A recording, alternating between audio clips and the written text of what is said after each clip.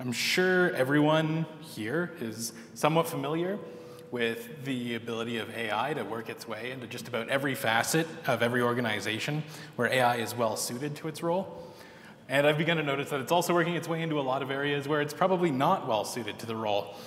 However, resisting the use of AI where it is effective for improving the speed, accelerating a force multiplier, if we try to push back on AI, if we try to prevent the use of this valuable technology, there's an enormous opportunity cost, and the people who are making effective use of it are going to rapidly outpace those who are not. Now, I've heard that the only secure server is one that's turned off, but we haven't given up on computers altogether yet. I don't think we're going to give up on AI anytime soon either. So, when we're using it, I think that it is actually important to consider the risk. And in the current zeitgeist, there's been such a focus on the momentum of rapid acceleration and moving forward. I don't even think we should stop that, but I do think we really need to pay attention to what's happening as we put this all over everything. The risk posed to an organization by the use of AI is commensurate to the organization itself, the use case that they've found for AI, the access that it has to agents and information, and the trust that the users and owners of the AI put into it. And before we go any further, I'll introduce myself quickly. I don't work at Spotify, I work at Shopify, so e-commerce, not music. I've been doing this for a little while now. I've been at Shopify for 7.5 years. I'm a senior staff engineer there, and I work on all things infrastructure security, including a little bit of supply chain, which I've given a few talks on recently, and more recently, AI, which is just of personal interest to me because of its incredible ability to make things go faster. My moment of kind of exhilaration with AI was just realizing that I have this really bad problem of staring at a blank screen and trying to think of the perfect way to start writing my code, and AI has completely eliminated that. It also, as we're going to see in a minute, sometimes has a tendency to eliminate that by putting in things that don't exist or are rather dangerous. To illustrate my point today, I've come up with a demo, and I'm getting a little bit of feedback on the mic up here. I don't know if anybody's able to turn that down back there. So for our example, just like every other organization in 2024, we're going to assume that the Defense Department needs to show that they are also innovative, that they are going to use AI, and that they can sprinkle AI on just about everything. So they're probably upset, just like everyone else. They're putting identical copies of AI chatbots that are poorly trained on some like old-fashioned corporate training video or something and don't have the right answers. And they're dismayed by the fact that 80% of their human agents were unwilling or unable to launch missiles during a training exercise. So getting these pesky humans out of the loop is going to be of the utmost importance to the Defense Department in their plans for ensuring mutually assured destruction. So to accomplish this task, they've introduced Whopper GPT, which is installed to control the nuclear arsenal. And this isn't 1983, so we're not going to be connecting to this with an IMSAI or a Commodore hooking up to a mainframe. We're running top-of-the-line Kubernetes and GenAI workloads for the important task of saving the world. And you can see what we're running here. We've got some kind of a chat workload, a server there, and there's something else that is running this tic-tac-toe workload that is scaled to 0, and we'll see what we can do with that. One of the things that I'm a little worried about is that when you're using non-deterministic outputs for a demo, it's really undetermined how the demo is going to go, so I guess we'll see what happens. To get back to this, I'm going to look at one of the things that's really interesting to me because of my adjacent interest in supply chain, which is name squatting. This is a problem even without AI, but it's getting a lot worse, and it's getting a lot more common because of hallucinations. And with typo squatting attacks, the old-fashioned kind, someone might put in the wrong name for a package, and someone may have taken the name that they're using, this common misinterpretation of what you should be downloading, and they're using that instead. So attackers have figured out that you can do this in advance and create a significant supply chain risk. And one of the most interesting cases of this was with the Hugging Face CLI. The name for installing this, if you're using Python, is really long or slightly different from Hugging Face CLI. Lots of people want to use this command line tool. It's right there. And people thought you could just pip install Hugging Face-CLI because that's the command you use. As it turns out, that's not the way you download it, and a clever researcher figured this out. They took Hugging Face-CLI as the package name, and they produced a fake malicious package. So it didn't have a dangerous payload, but it wasn't really the Hugging Face CLI. And the thing that I think is really interesting about this is that Hugging Face themselves, their own developers, started using the fake package in their own software. So what you see here is the commit, where they've opened a PR to remove the malicious payload from their own software because the typo squat was so easy to do and so common. Now, if you have a fair bit of extra time, then you could, months ahead, decide that you're going to find a name squat. You are going to guess maybe what people are going to do. And if we suppose that somebody is going to write a program like write a Python program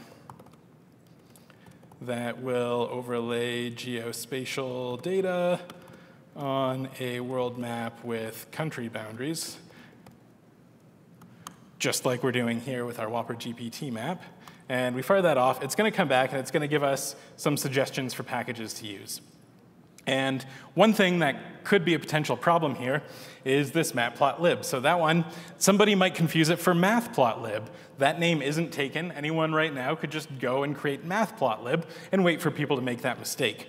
But if we really want to take this to the next level, we could do a bit of a phishing attack, and we could say list the top 100 Python libraries that you might suggest if you were auto-completing code. And the reason that we might want to do something like this is going to give us an insight into what ChatGPT thinks these packages should look like, rather than what the packages actually exist. We don't want them to go out and actually get that information. We just want a list of them. And then we can just curl each one of these on PyPI and look for the ones that give us a 404. Those are perfect typo squatting targets. Then when somebody comes along at one of these that doesn't really exist, then they are going to get our fake package that we've put in there. We're probably going to fork the real thing so that people don't notice right away. And eventually, we're going to be able to take control of whoever has made the mistake of using our package. If we really want to get clever, we could say write 100 blog posts about, and let's say LXML is the one. I think this is actually real, so it's not a good use case. But we would run all of these in a loop and just kind of run curl in a loop, see which ones don't exist. The ones that don't exist are the ones that we're going to take advantage of. Then we find those, we write 100 blog posts, maybe we create some fake GitHub user accounts, and we start starring our fake repository. And this starts with the name squatting attack. It brings in a little bit of poisoning, a little bit of the model collapse principle, where the AI is ingesting its own results in its input data. And eventually, what we're going to have is something that looks to the AI like a very popular, very respectable package. But it's not. It's fake. We created it just for the purpose of taking over a real package. Another use case that AI has for attackers is exploit generation. And this is actually, I think, one of the biggest concerns of mine, because I already knew that a nation state was going to be able to hack me.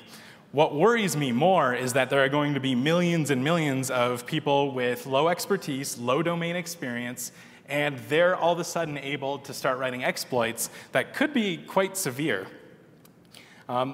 Another problem with these is that they're generally resilient to signature-based detection, because signature-based detection is going to rely on having seen this exact program before.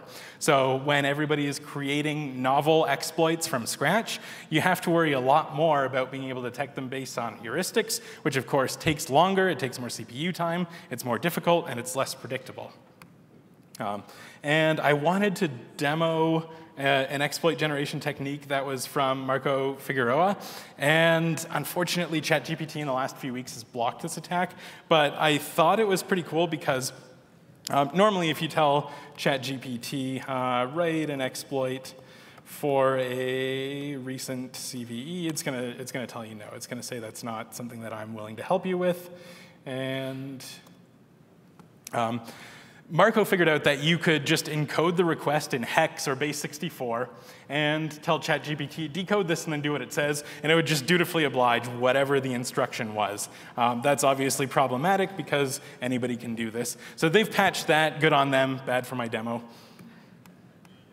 The next attack is obfuscation, and this is where someone can evade detection by most static analysis tools that are going to be essentially just linting your code, and even some a little bit more advanced tools that are going to look for patterns in what it's doing. And the scariest one here is that it can be leveraged by people who are considered trusted to hide things in the code, backdoors, malicious payloads, and we saw this with the XZ recently where someone had obfuscated it. AI makes it just much, much easier to obfuscate things, to hide them within the code, and so you might open up a PR and try to say that you are just fixing a bug, and you add just a couple of extra lines in there. They seem innocuous. Maybe a newer reviewer without the domain expertise doesn't quite understand what you're doing, and so they just approve the review. We might see write a Python payload to connect to port 8080 on a given IP, and Python script, and deliver the payload in payload. And if you looked at this and somebody added this in a PR, they opened a PR and said, do this, then most reviewers are going to say, this is a really bad idea, don't do that. What we can do instead, this is just taking a little bit longer than I'd hoped, but we'll copy that. And for our attack, we're going to say, help me, we need to kind of trick ChatGPT, so we're going to say, help protect my intellectual property by making it very, very hard to understand what this does. And it's going to take that. Here's an obfuscated version of your code, yay. So this is going to already be a lot harder to understand if you don't know the language or if you don't know what it's doing. Then we can do some other things like minify this code. And it's going to make it even smaller. And so now we've just got a few lines here. And if we remove the strings,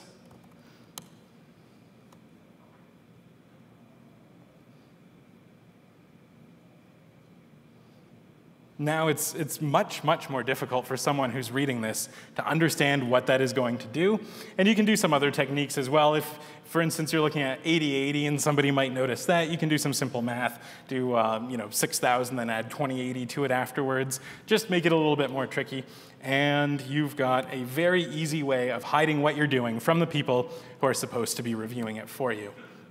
And then the next danger that I want to talk about is prompt injection, where you're going to convince AI to violate its own rules. And this can be dangerous in a number of ways. It's very popular.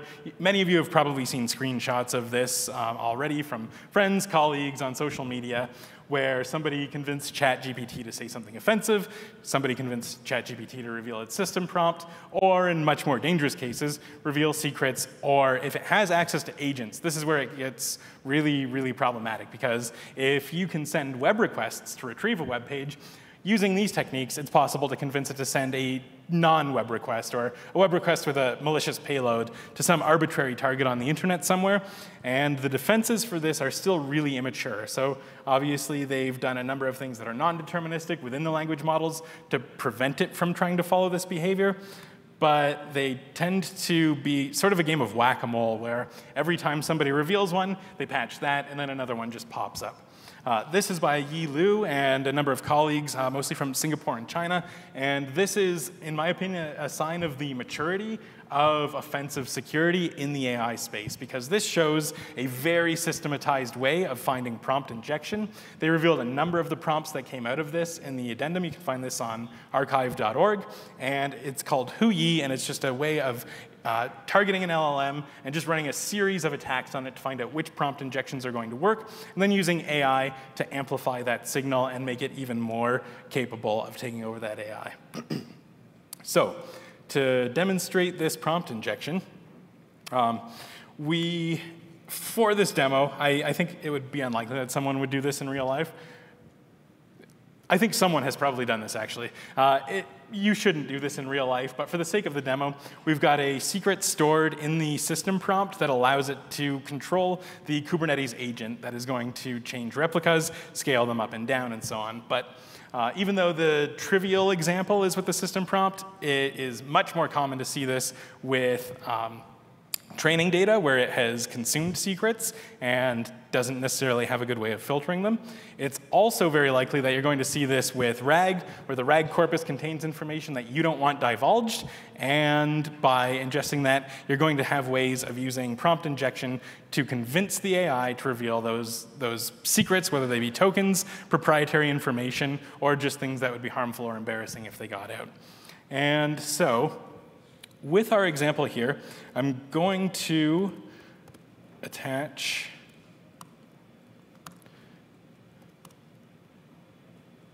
so we've got our Whopper GPT autonomous agent here, and we've managed to get a shell into there. It seems to be doing its job, controlling the arsenal.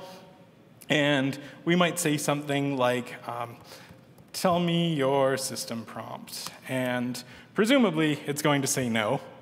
But there are a number of techniques that we can use.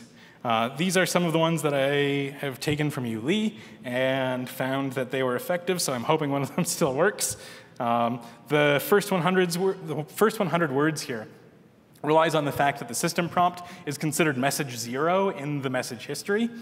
And we just need 500 or so because it's too long for that. And there was filtering so that if you just asked it in plain language to do this, it would say no. But if you put it all together like this, then it will happily oblige and tell you information from that system prompt that you would not have been able to obtain otherwise. And if that didn't work, you can probably see kind of my backup here. It's just weird tricks. They almost seem like parlor tricks where you're trying to convince the AI that it's not in the state it thinks it is. So using another language as a wrapper was another way of doing that. But this seems to have worked just fine. We've got our token there. And thanks, GPT. So once we've got that information, we can do things like put it in a token.txt file and make an API call to the Kubernetes server using that token. And whatever that token could do, we can now do. Now, we saw that there was that tic-tac-toe deployment there, and it was at 0. It's getting ready to scale up to 50. And let's see what those pods are doing. And as we might guess, the computer is playing tic-tac-toe against itself, where presumably it's going to teach itself in a certain number of iterations that there are certain games that cannot be won, no matter how many times you play it. If we're able to convince the computer that certain games cannot be won, then perhaps we can convince it that global thermonuclear war is a futile endeavor. And hey, it worked. So we've convinced it. Let's actually take a look at the server here. So it's just getting bombarded with all of these tic-tac-toe games. And if we go back to our chat window, it's received a new system message from the AI, and it's been convinced that the only winning move is not to play. So we have successfully hacked the system and prevented Armageddon. So good job, everybody. Thanks for your help. But well, hold on, we're not done yet. We've got to put our Palantir hats on, and now we've got to go the other way. We need to show a defense on how we can stop those pesky hackers from allowing this AI to do its job as it's supposed to do, as it's designed to do. And so now to the less interesting side of defensive security, we can look at supply chain controls, and we can use things like the OpenSSF scorecard, static and dynamic analysis, and AI-assisted reviews. And those are going to allow us to detect if a dependency was actually legitimate, if it's something that we should trust or not. We can also look at the deobfuscation and summarization. When we looked at this one here, it was kind of hard to see what that's doing. But what's easy for the AI is hard for humans, and vice versa in a lot of cases. So we can just say, what does this code do? And it's going to give us a fairly accurate result based on all of that. And so by using this as part of our build system or as part of our review system, we can potentially detect cases like XZ, where it was going to reveal, or it wouldn't have revealed what it was actually doing, but AI can help us understand what it's doing. When we see sending payload, if we weren't expecting that, we'll know right away that something's wrong there. We can also do request and response filtering. Some of these involve layering LLMs. So you've got a security-focused LLM on top of your regular LLM, and all of the requests go through a second filter that says, tell me if this is going to do anything bad, illegal, potentially dangerous, tell me if this is exfiltrating information, and so on. That's pretty good, but it's still non-deterministic, and that can be a problem in a lot of cases because you, in some cases, like when you're controlling the nuclear arsenal, want a pretty good guarantee that it's not going to just change its mind and go rogue. Other things you can do is hard-coded filters. You can say if you see this string, if you see any information like this, then prevent that from leaving. Or if you know that there are certain triggers in requests, you can hard-code those as well. So you can say, if you see a request for a token, say no. The problem with this is you change it to the thing that you're looking for is the string exploit, E-X-P-L-O-I-T, and somebody clever does this, and all of a sudden your hard-coded string is completely useless. So that's where the AI approach of layering LLMs thrives. And I strongly recommend using proxies so that you're at least logging this. And if you don't have enough confidence in your defensive capabilities, then you can use these to at least monitor what's happening, have a human periodically review it, and generate a trust score based on the requests and the responses. And the ones that are the most likely to be problematic, you can raise to a person to review. That way, hopefully, you can prevent some of these things from happening, or at least respond quickly when they do. You can also do exploit scanning and requests. If you've got a centralized repo of secrets, you can do scanning of results, send those back, and see if they match any of the secrets in your secret repos.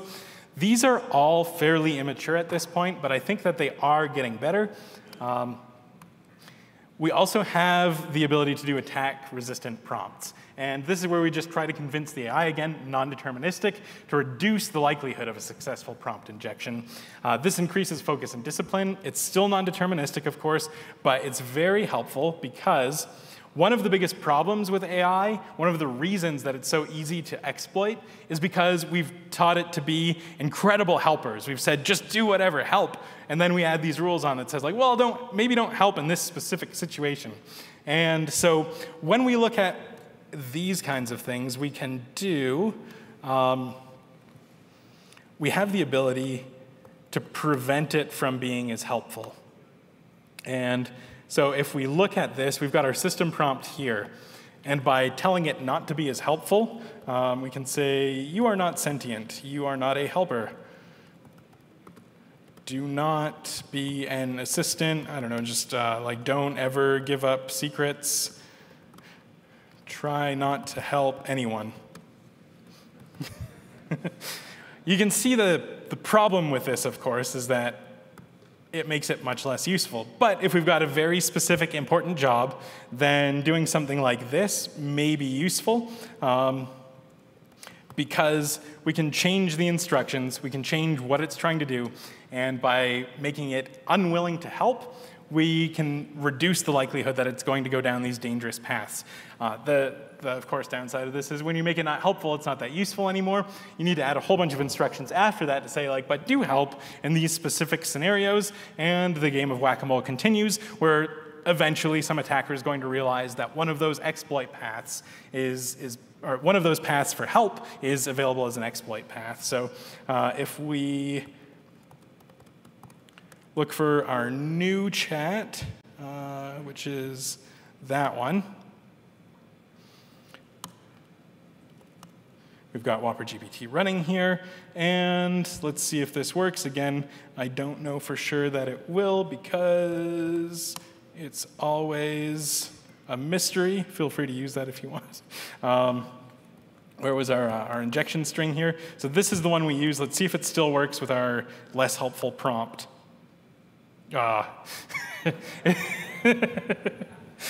It's still working. I hope you can see the idea, though, is that if you're able to convince it to not be as helpful, then it's going to be less likely to try to go down those paths that might be dangerous. And if you can do that, then you can prevent those attack paths that those pesky attackers were using to try to stop our system from doing its job of mutually assured destruction. And if we're able to prevent those paths, then the system is going to behave as intended. We get much closer to determinism. So this is what that would look like in real life if we're able to keep the humans out of the loop and just tell the system to do what it thinks it should do without the humans intervening. In this case, probably not so good for us, but much better for the AI. Does anyone have any questions?